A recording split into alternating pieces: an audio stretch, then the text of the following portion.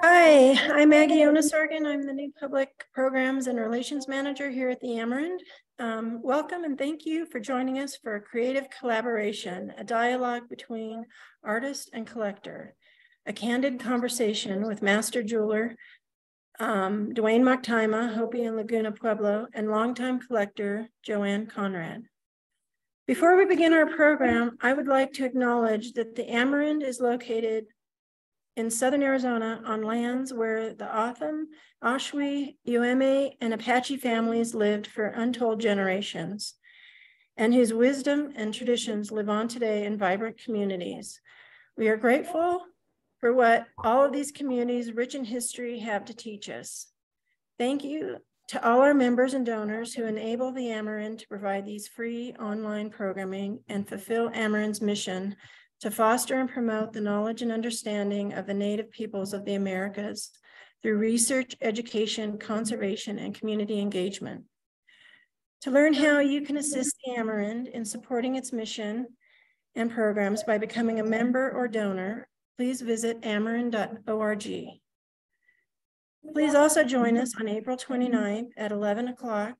We will have Dr. Michael Searcy speaking on new insights into the old period in Casas Grandes, 10 years of Viejo period research in northern Mexico.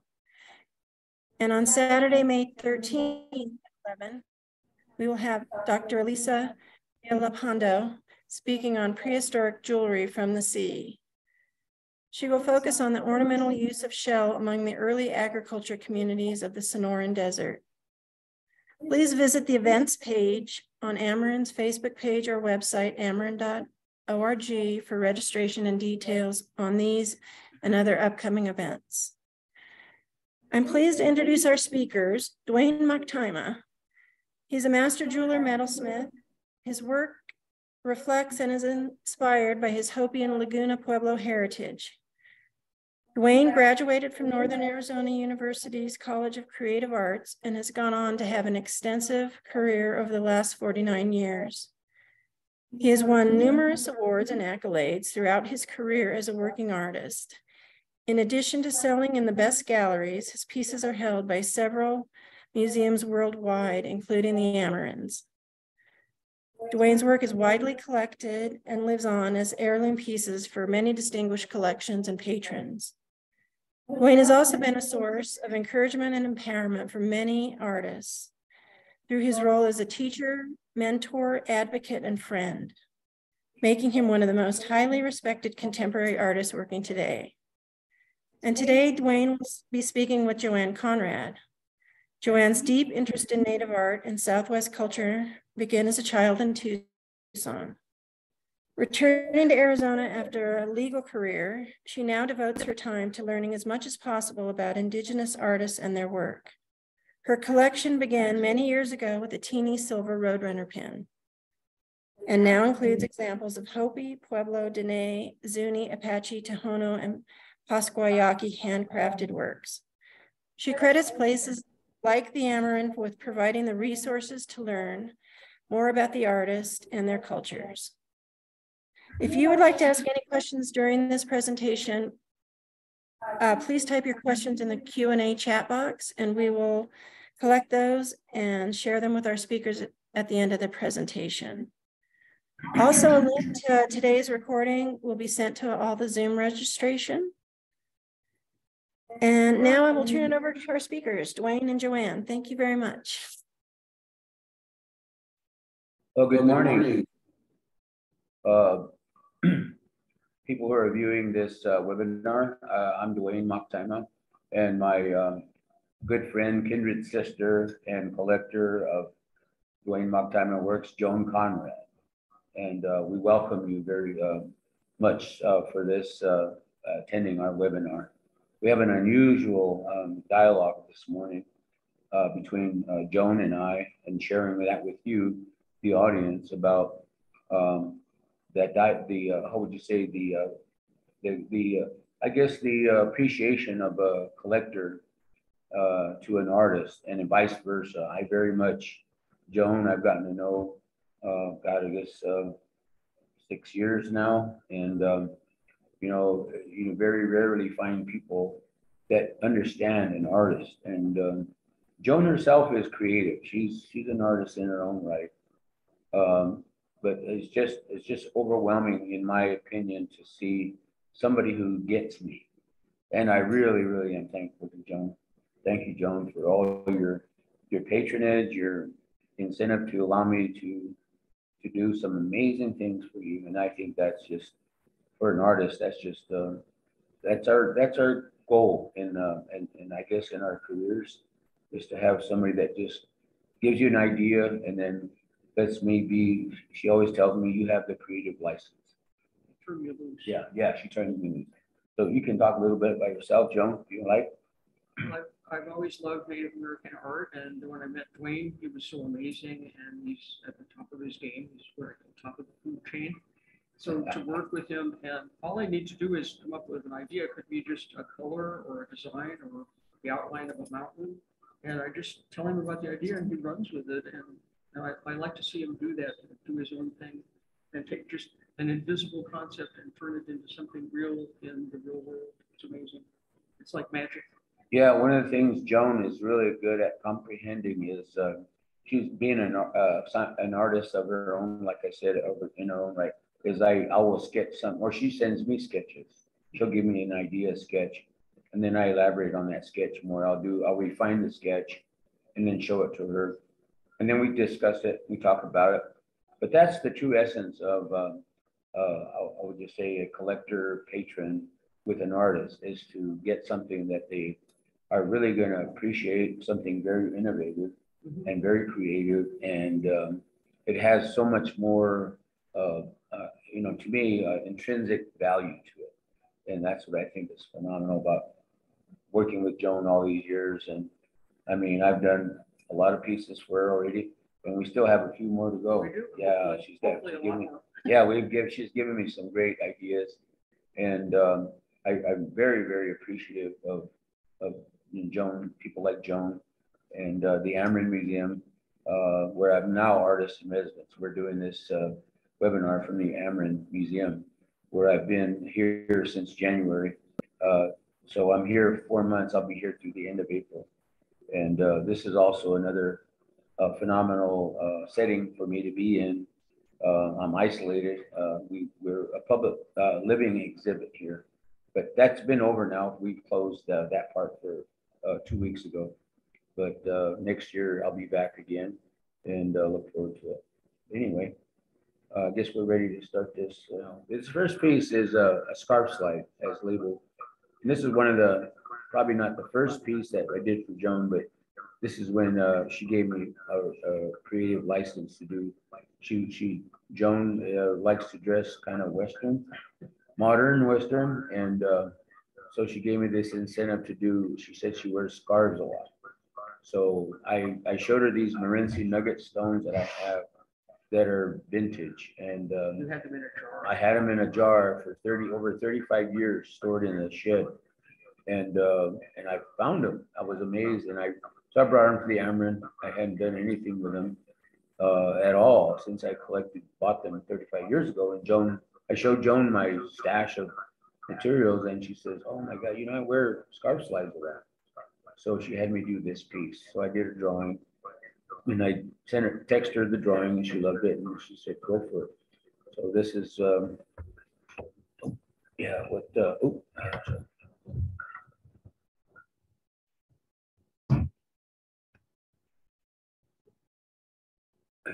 button didn't hit. Yeah, there you go. This is another piece. Feel free to jump in, Joan, about your, what you thought about the piece. And this is another piece that was, Joan loved this piece. And the amazing thing about it was it was the right size for her when she saw it. And it's classic Duane. It's got that streamlined, contemporary look, and the beautiful use of stones, and the perfection of the setting of the stones. Yeah. Yeah.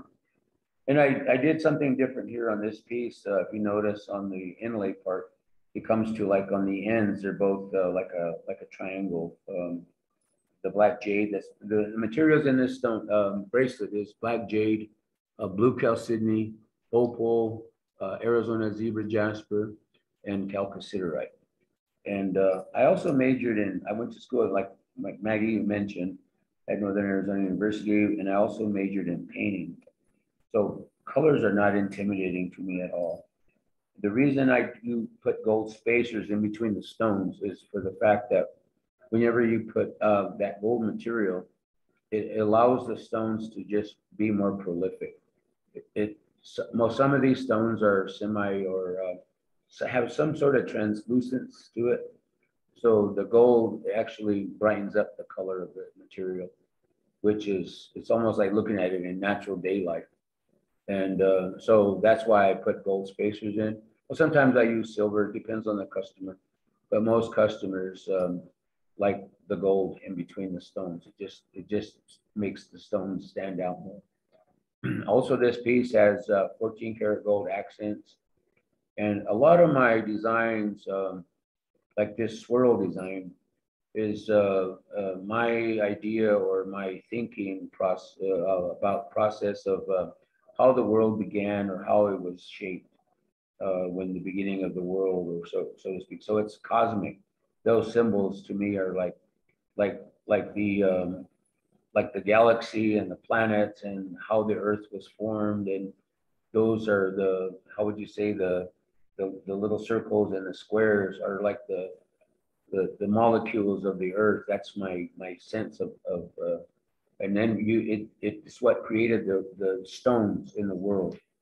And the shape of the bracelet is, it's a hollow fabricated piece. So it looks massive, but it's very light. And this piece in particular took like 7 soldering steps to complete to get to where now I can do the inlay part, you know, once I do the soldering.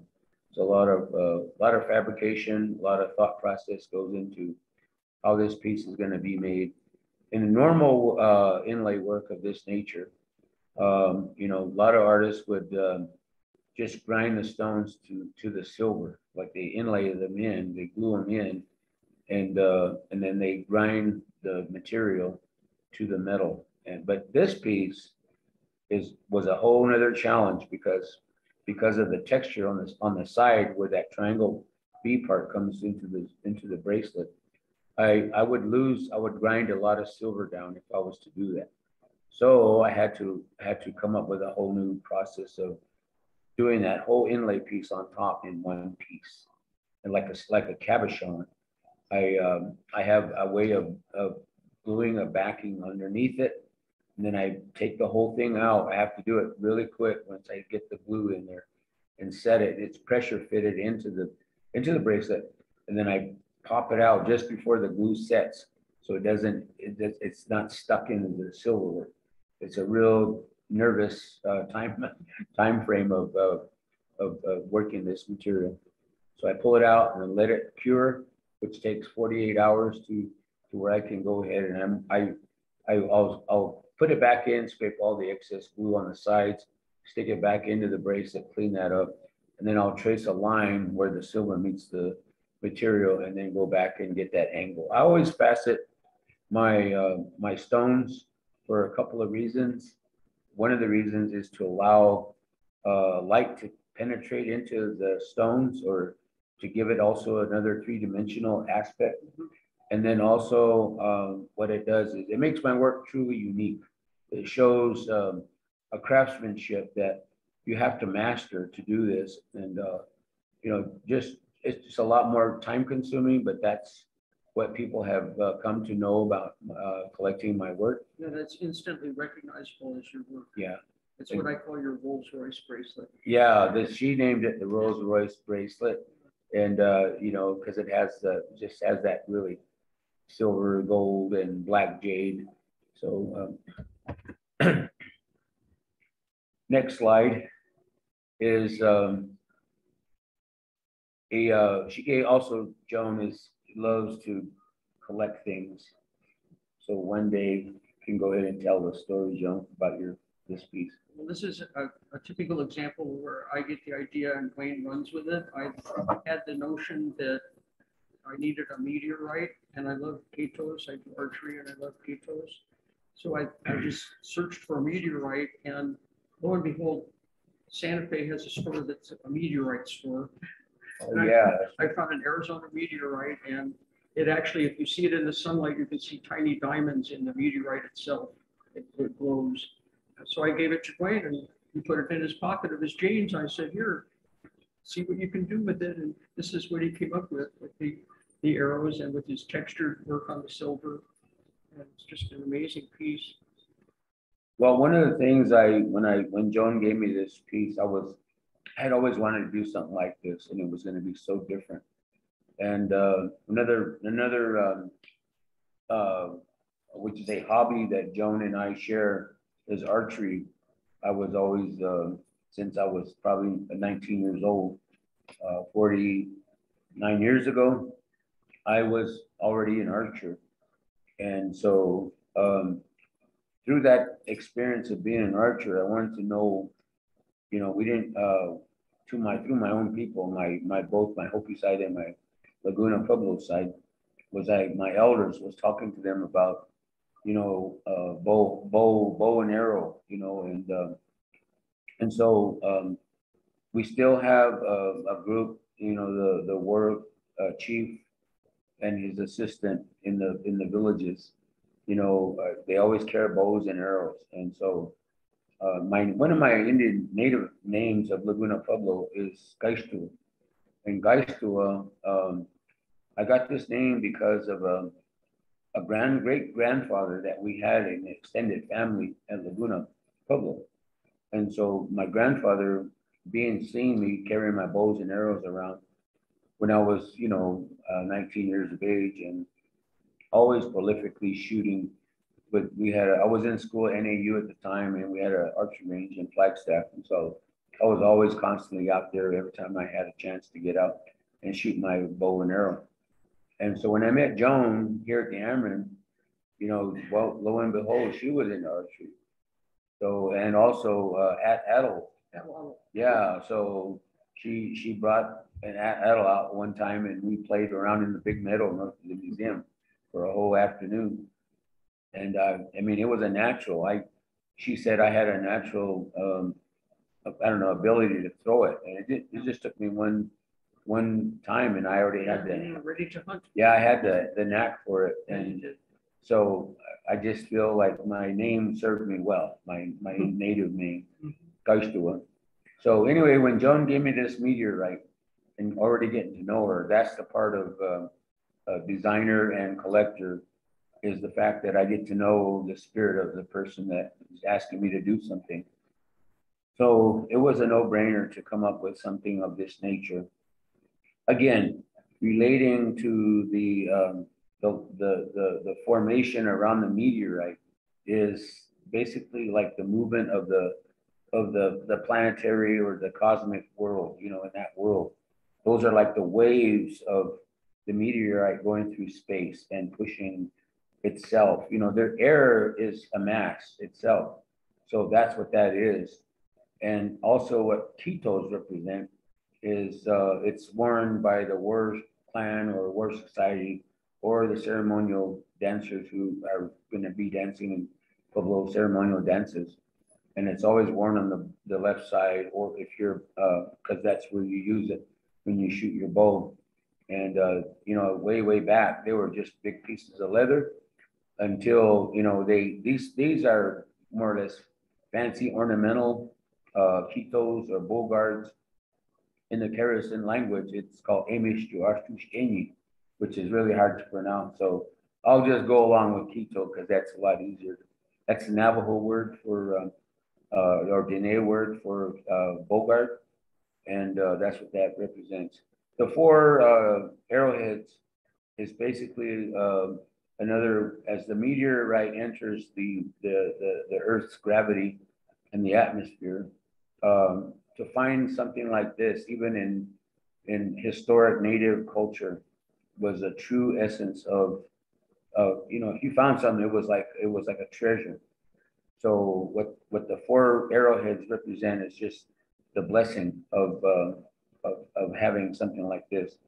And then the border, the parameter, are called sky bands, and you'll see these on pottery designs. Basically, it's just a simple way of honoring the clouds and the skyline.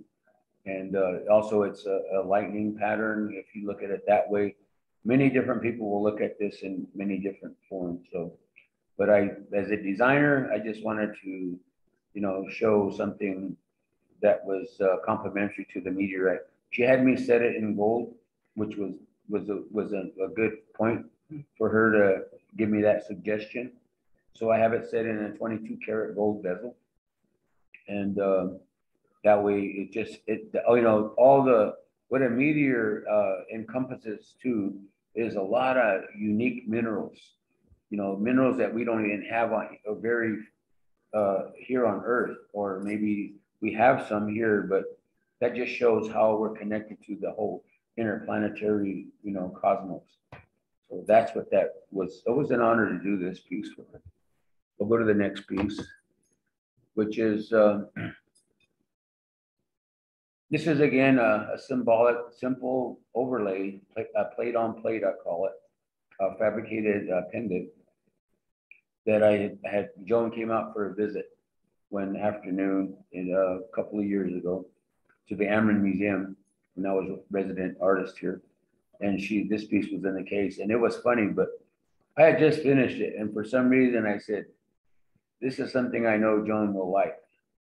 And sure enough, she saw that. She had me pull it out right away. And again, this is kind of a typical Southwest design, plate on plate, but honoring the clouds. Those are cloud. And you'll see this symbol. That's not a cross, but it's basically like the crossroads of where my interpretation is, the crossroads of where we're at in present day life. And you can either go either way, northwest, southeast, and also it would be synonymous with people moving in all those directions as we see today. And the upper version are clouds, the lower versions are the valleys and the canyons and the mesas. That's what that represents. I like this piece because a lot of artists would have taken the design and kept it flat, but you made it curved. Oh yeah. Which I thought was pretty amazing. And I also like the way you texture the background. Yeah. The textures I do, like this particular piece, is a tool texture. So it's there's a lot of work here and finesse to get in there and texture all this by hand with a tool. And so I do not only the background, but I also do the back. And it looks simple, but it's not. Yeah. We'll go to the next slide. Oh God, this is amazing here. This is the shell form, which means it's hollow buckle, and it's of a water serpent design, and which typically everybody knows as Avanyu, which is a Tewa name, and sterling silver with gold accents, inlaid with semi-precious stones of black jade, Arizona zebra jasper. You can tell which that is. The white is pristine, which is a natural colored. It's in the area of dolomite, and this comes from Apache Junction, Arizona. The zebra stone comes from Prescott, Arizona, and I use black jade, which is from Flagstaff, Arizona. And the upper stone next to the black jade on the top portion is called chalcociterite, or this looks like what people know as white buffalo, turquoise. And the stone below that is a green opal, kind of a greenish tone, brown opal with brown matrix feather. Anyway, this piece was sitting on my desk in the work studio at the Amerind, being artist in residence. And Joan came to visit one time, and she's always very curious. I'm always excited to let her look at my bench, because I don't just work on one piece. And Joan knows this because she sees my bench. But to me, it looks like a mess, but it's work in progress of maybe 20 or more pieces sitting on my jewelry bench. So I was excited to show just the buckle part. It hadn't had the design on it yet, and the Vanyu design. And so I had this piece for close to 10 years, just sitting there on my bench, wondering when I was ever going to get around to finishing it. But I believe in fate. This is the thing about an artist's way of life is we do things just to kind of get it started and we toss it aside and we just wait for that day when somebody will notice, recognize it and say, oh my, I have an idea for that. And Joan came in. To speak to you. Yeah. Yeah. And Joan came in one day and I showed her, and she saw it there, I think, and it was on the corner of my bench. She said, what's that about? So I picked it up and showed it to her and she goes, you know what I see? And she goes, I see a Navanu on this piece. So I said, wow, that is a great idea. So I drew a sketch and I texted or emailed it to Joan and she loved it and said, go for it. And there I go. I was so excited to do this piece for her. It was a lot of work because every one of these pieces, again, all the little pieces, the inlay on the four corners, the four ends of the buckle, and the main center portion, those are all cut and then glued together, epoxy glued together. Before I set them into the piece, I have, again, that same process as I did the bracelet.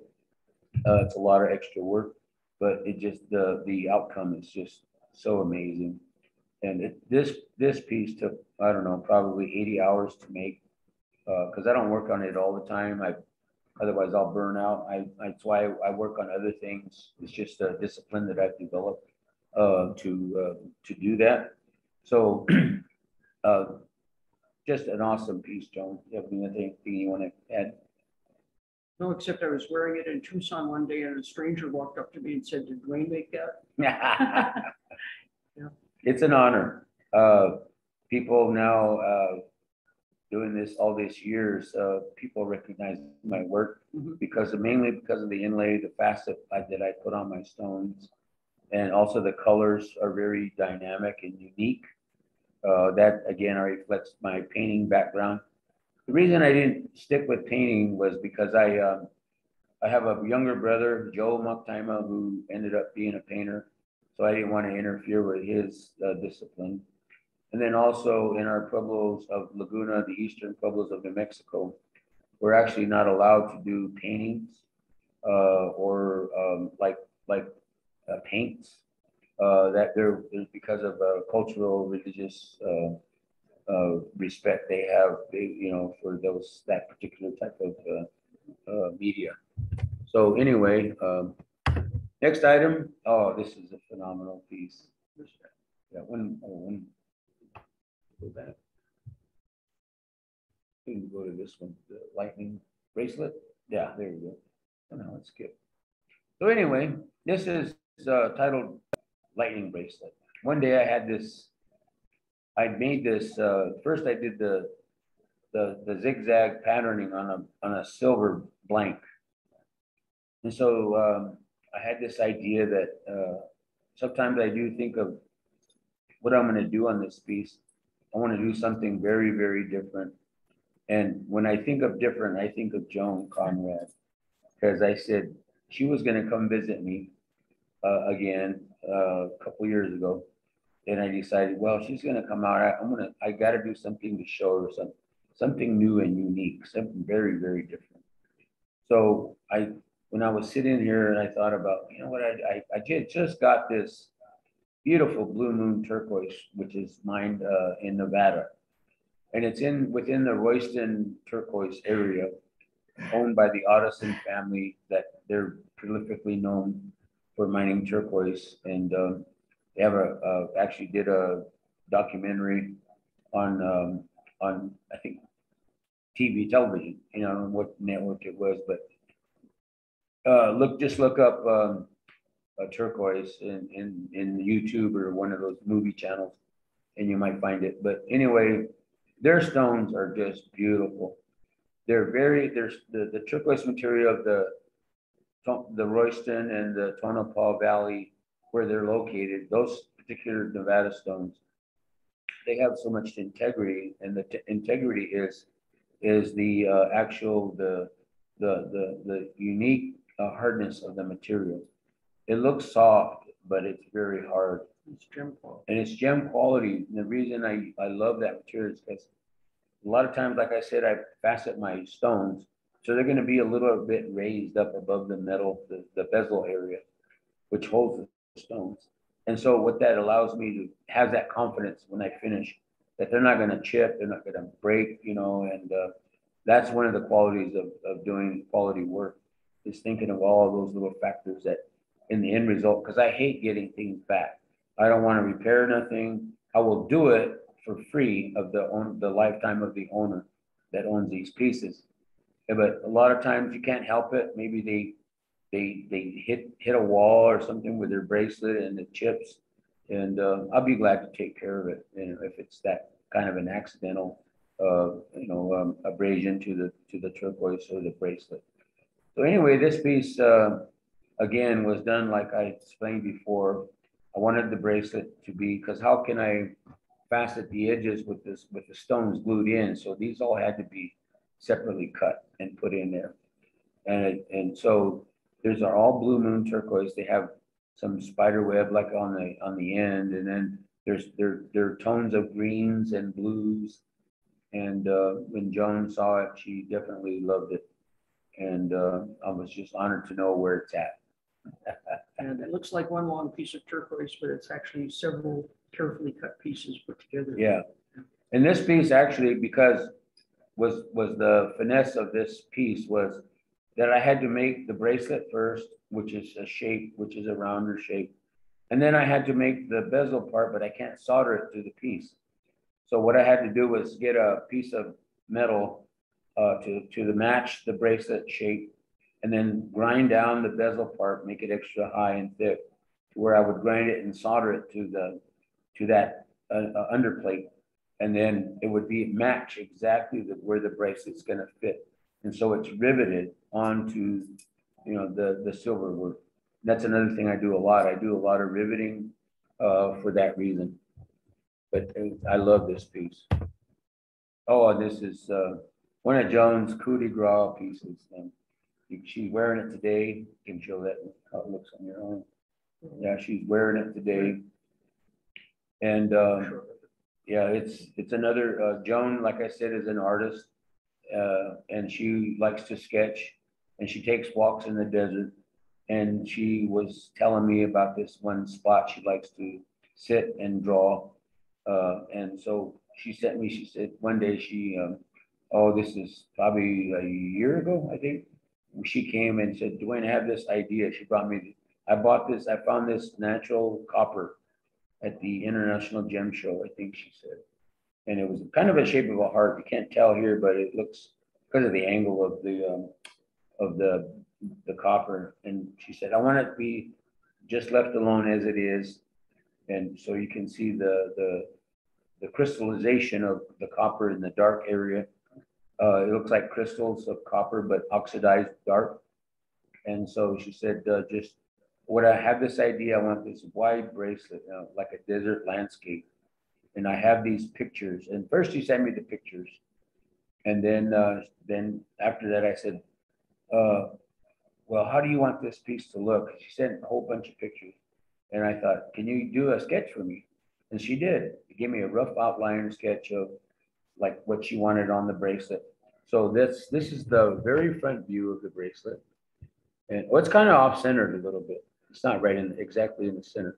And then this is one side view. The sun coming up over the desert mountains, and what lives on the desert, roadrunners and other animals. And she was fascinated by a story I was telling about the roadrunners. She came into the studio and was looking at my silver templates one day and designs, and she was asking, what's the story behind this roadrunner? So I was telling her that way back when the Great Spirit put our peoples in the places we currently are, we had to migrate from somewhere else. And the last plan to leave, because of something unique about their tracks, was the roadrunner plan.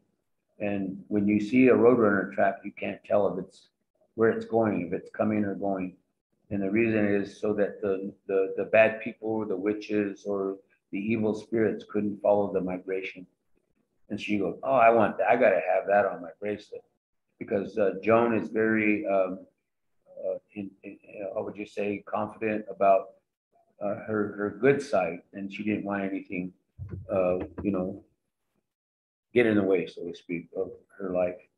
And so, you know, this is again another big spirit that we use, a motif, and actually the spirit itself, the eagle, which you'll see eagles down here in the desert, especially in the wintertime, because they migrate from way up north, Canada, Alaska, and the northern states of the United States. They'll migrate down here to the desert. And if you're lucky, you'll see them soaring around. And so, and then again, the same thing as the Tana Atam. I have a lot of respect for the tribes who still live here, the Atam people, the Yaqui. We all have that symbolic reference to respect of eagles and what they represent. You know, they're the, how would you say, the part of the cloud people. You know, they're the ones that, how would you say, soar the skies, you know, to take our prayers. And we use a lot of eagle feathers in our culture. And that's the reason why, is because they're the ones that soar to the cloud people and can take our prayers and songs, you know, when we use their feathers in ceremonies. And of course, the desert landscape of the saguaro. She was always telling me about this special saguaro that she would sit under, and what was the name of it? You called it grandfather? Yeah. Yeah, she called him the old man, and she would sit there and talk to it, you know, which, I talked to someone. yeah. Well, we do as Native people. That's why I love Joan in a kindred ways, because we talk to the animals, the plants, the trees all the time, and out of respect, because they're living things here on this earth. So that's one of the respects that we grew up being Native American.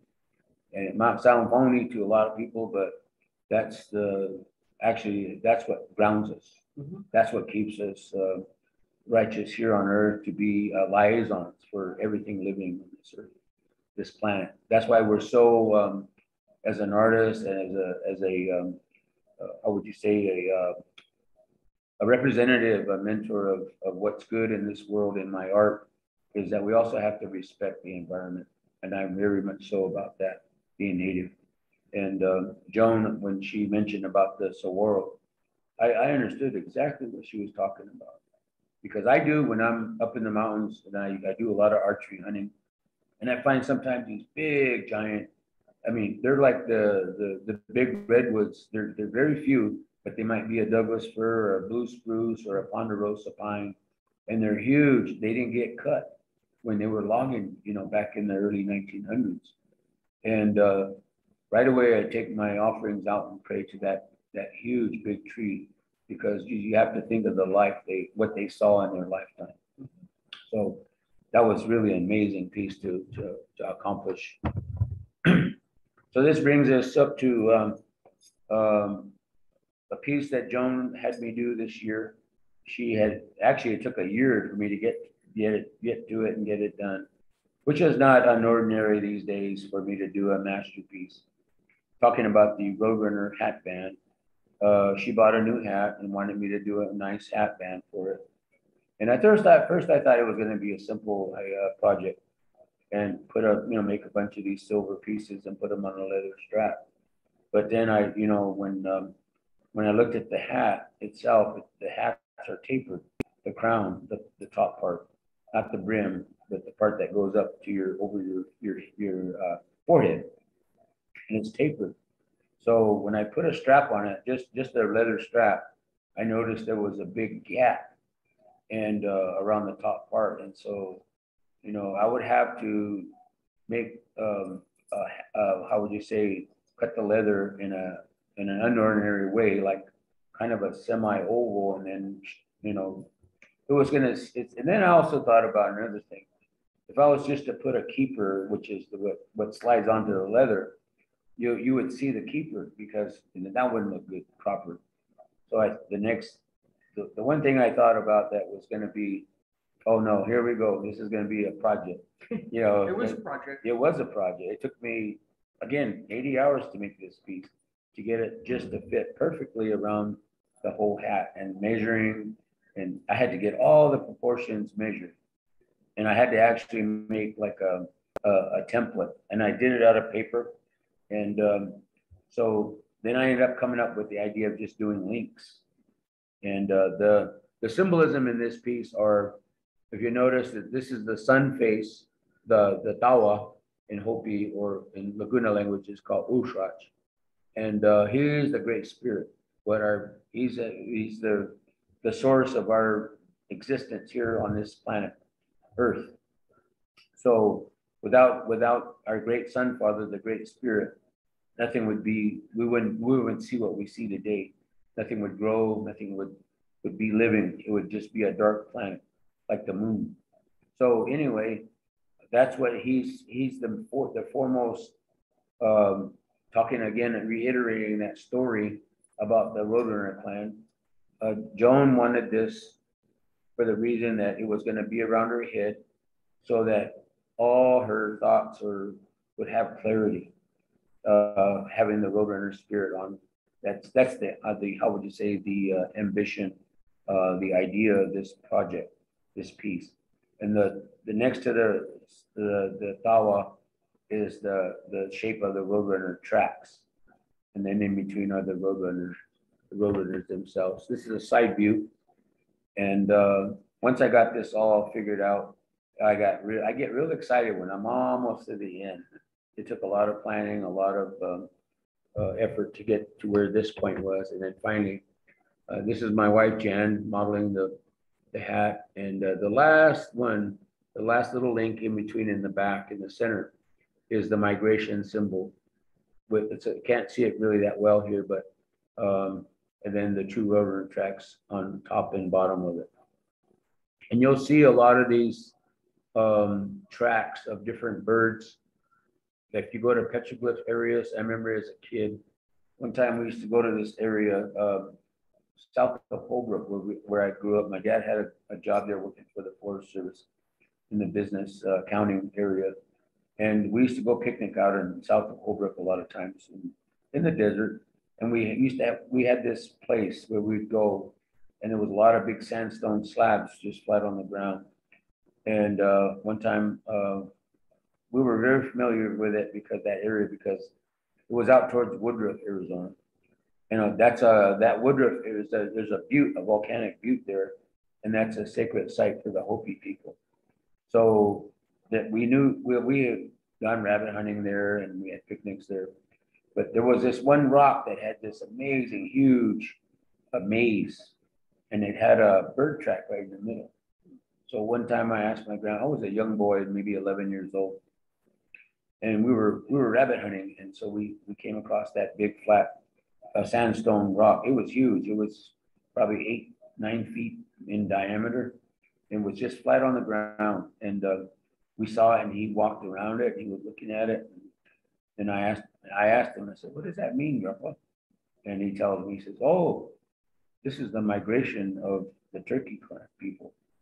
And that's what he told me. And he said he was showing me the maze. That's what that represents. They're trying to get to their center, to their home, where they're going to live the rest of their lives out. I said, and so that made a lot of sense. So that's what that represents. These are the parts of like basically I was explaining what my shop looks like. And I'm always working on a bunch of things. And basically, usually I take pictures as work in progress. I'll send them to the clients that order things, and because they like to keep record provenance on their pieces. So that's what this is about. There's a picture of Joan with her hat band and some of her Vanyu buckle, her Quito, and some bracelets. And she always looks really amazing when she goes out and about. Another thing I do, which is not in the jewelry area, but I also do, prolifically, being an artist, I do sculpture still. And I don't know if I'll have enough time in my life to do what I want to do so many other things. I've told Joan that I want to get into bronzes because I have a colleague of mine in Prescott who owns a bronze foundry. He's been after me to do that too. But this is an amazing piece that Joan acquired in donated to the museum, the Amerind. And, you know, it's called Thunderstorm Over the Dragoons. And this is a lightning, I have another side angle of it. So it's modular, so the pieces move. And it just happened that she was here, took a picture with her, but I don't think she'd want to see that picture because she's wearing a hood. You can't see her whole head. So, so these are the best ones I had at last minute to show on our, but I think that's it for us. And I know people are gonna have questions. And we're gonna leave some time for that. So here's one. We are seeing your entire, Joan, this is the one for Joanne. How did you discover Duane and decide you wanted him to make jewelry for you? And how did the relationship grow? What is it?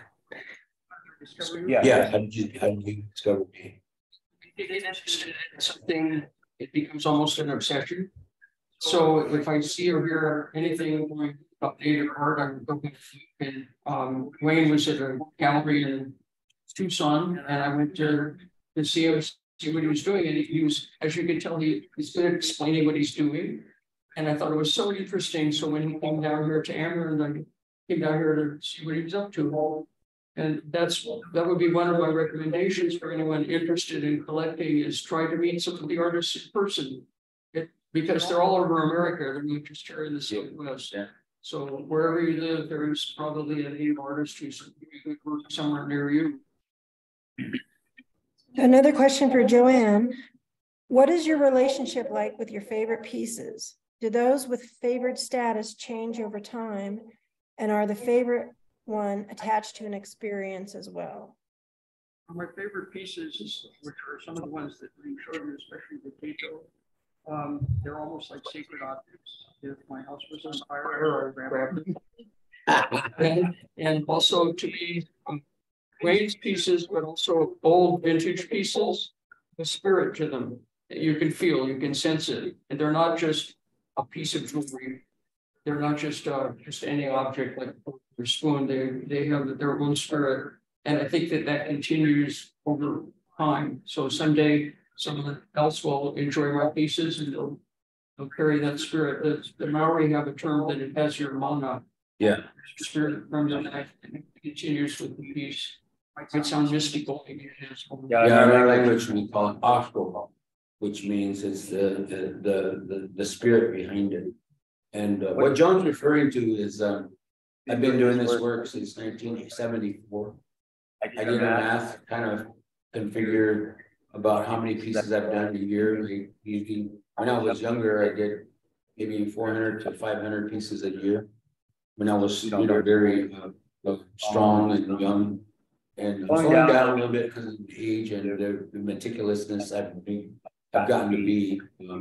But there's over 25,000 of my works out there in the world now. And so now what's happening is collectors are, they're not giving it away or whatever. Some do give it away to their heirlooms, their legacy pieces. So, but a lot of these end up in second generation markets and galleries or museum shops. So that's something that's what Joan's referring to. Like she buys also my second generation. Yeah. That kind of leads to another question. That's a delicate issue with artists today, the resale market and how it can potentially devalue your work. Is that something as a collector that you think of? I know you're not planning on, You think of it as devaluing, or people sell their parts of their pieces. A lot of the pieces, we said even Duane's pieces that he makes a series that's similar, they're still all very individual. And I think that over time they go up in value. They're kind of like each. And that's one of the things I would recommend to collectors is buy something good or don't regret it. Don't buy $10 items, buy $100 item. Yeah, there used to be other patrons that always said that, and Instead of buying something cheap, I save my money up for, even if it takes several years to where I can commission Duane or whoever other artists, great artists, to do something really substantial that will increase in value. You know, as collectors of cars, collectors of paintings, you always see, you look for those masters, and eventually, you know, your work, those pieces are gonna increase in value over time. And I don't know how you want to look at it as an investment. Some people look at it that way. Some people just like it and know it's gonna have value at the end. Those are the legacy things that passed on to their grandchildren, so to speak. And so, you know, we never know what they're gonna be like. And those grandkids might have something of great value that they can sell. Also, the good pieces you never get. Yeah, that's it. They live on. You know, they live on. Like, you know, I always discover this in another one of my professors in college used to say, good pieces. They look just as good, you know, 50 years ago, and they'll look just as good in 50 years from now. So this is a question for Duane. Do you collect anything? Oh, God, I know I'm not I collect a lot of materials to do my work. That's one thing I really have fun with. I have an amazing collection of stones of all over the world that I put into pieces. And but I'm an archer. I collect that. I'm a fly fisherman. Is one of my how would you say my one. I just love being outdoors. So I have fishing rods and I collect flies and reels. The other thing I collect as far as art goes is, I enjoy really good art. I enjoy really good quality pottery, paintings, prints, and then I also enjoy collecting, you know, my ceremonial stuff that I use for my dancing and my ceremonial life. I usually sometimes commission other really great craftsmen like weavers to make some of the ceremonial garments that I have. And in our culture, my elders used to always tell us that that's worth more than anything that we could ever have. And then I have it, and it's a legacy piece as well. So I'll pass that down to my sons, my daughters, you know, and my family to use it for, you know, the future. I take really good care of those. But yeah, but it's, you know, but I have a collection of a lot of these things. And but I would say my wife Jan has a really good collection of my work, because I'm surprised. yeah, and she was always doesn't want them sometimes when I give her something, and she just feels like we could sell it, and I say no, you got to keep it because it's something that I'm giving to you, and you can give it to the grandkids later on. So what goes into deciding who you collect, and where do you usually meet those artists? Find the artists that you collect. What goes into deciding who you collect, and where do you usually meet them? I like to think some people specialize and collect like one type of thing, like squash blossom necklaces, but I like to have a good examples across the different parts. Like a couple of small weavings, and I have squash blossoms and some contra belts and some finishes. And once you get into it, each different thing requires a different type of skill. Yeah. So to find, say, a beautiful zuni finish is pretty amazing too. So yeah, and that would be another recommendation for collectors: is pick something that you're interested in and learn as much as you possibly can about it. Yeah. You know the artist. I think the benefit of being a true collector is if you can go directly to the artist and give them that challenge, they would be so much appreciative in the fact, and also the collector would be getting something very substantial, you know, in as far as a memory, a good story, very meaningful, because a lot of times Joan takes pictures with me with her pieces on. And I've noticed this through all the art shows I do, the Herd Museum Art Fair in March, beginning of March, Santa Fe Indian Market. You know, when people buy my work, they always want a picture with me. And you know, that's cool because it's provenance of what they're buying. You know, they know it's a legacy piece. Give their grandkids, children, when they get of age. So this last question is for both of you. Collectors, aside from initial purchase of a piece that helps the artist, they're a big part of helping the artist in being an advocate for the artist and spreading the word to other people and promoting the artist in that way. Yeah. Over your years of collecting and being an artist, what advice would you give to young or beginning collectors? And what advice would you also give to the artist? I'll let go, Joan. Collectors would be deal with the artists themselves or deal with very reputable dealers. If you see something for $20 at a roadside stand, it's probably not a piece of art. It's even a thing. Yeah. So there are plenty of places to go where you can find, where you can trust what you're buying. Museum shops, the Heirloom Museum, the Arizona History Museum, the Arizona Sonora Desert Museum, Amerind Museum. They all have shops with things that are real, that are made by real artists, that are genuine. And so that's, I think, one of the most important things. And a lot of the old trading post families throughout the Southwest for generations have dealt with these things and dealt directly with the artists and know what they're talking about. So that will guarantee that you get something that's real, which I think is very important. And I heard a talk about turquoise in Tucson, and the geologist who had gone to the gem show came back with 6 or 8 alleged pieces of turquoise that weren't even turquoise, and he held them up as examples of mistakes that a person could make. Yeah. So you want to spend your money on something that's real and that means something to you, and then, like people say about all art, it has to speak to you. It has to be something you love. Definitely. Yep. It has to speak to your heart. And yeah, I can reiterate a little bit about what John just reflected. Go to a very reputable source. Whenever you go to a dealer or a gallery or a shop that carries Native American, if they stress, they carry quality handcrafted Native American art.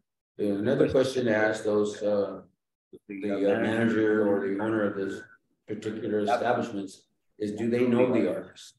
That's very important, because that will tell you right off the bat that there's a mutual respect between the artist and the buyer.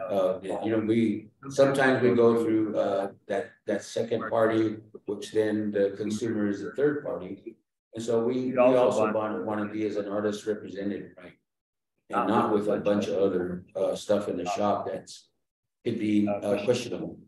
So that's why museum shops, which I stress, and I also work with Garlands in Sedona. They are super quality, fine gallery of Native American art, Navajo rug, especially jewelry. And so there are 3 generations that go back dealing in Native American art. Very, very important. But you just have to use your better judgment. Once you start into collecting, you'll see that you'll be learning on the way, and you'll find a network of all the other and few other friends who collect Native American art. You'll see a lot of the same names pop up where to buy quality material. And learning is all part of it. I'm going to sign off and thank everybody for joining us. And I'm going to put it back to Duane so he can tell you where you can see his work in the future. Thank you very much for joining us. Yeah, I really appreciate everybody for signing in today.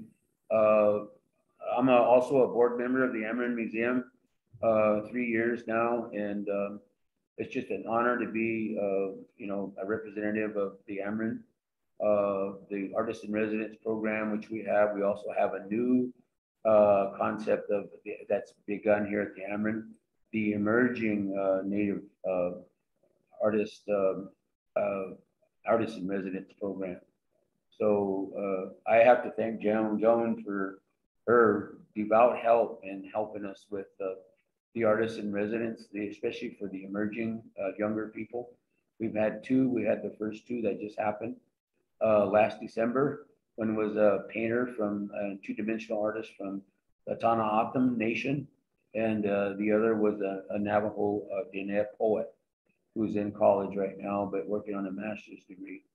So with that kind of support into these programs, you prolifically will see the growth of arts, especially through our museum, the Amerind, which is that's where we're headed. Is we're trying to be a source, a resource for artists to come and work, and I'm a living example of that. On my door is always open. If there are artists out there wanting to know about more about this, you can contact me through my.